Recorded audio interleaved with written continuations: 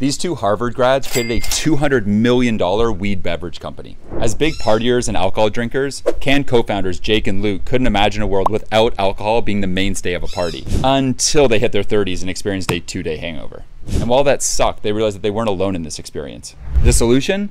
Cann, a cannabis-infused beverage. Cann gives consumers an option to socialize without harmful ingredients, empty calories, and emotional and physical hangovers caused by alcohol. And with the growing cannabis legalization across the US, Cann has become the go-to alcohol alternative and the ideal cannabis entry point for mainstream consumers, making it one of the fastest growing and selling THC beverages on the market. Microdose beverages are shaping the future of cannabis, and Cann is leading the way.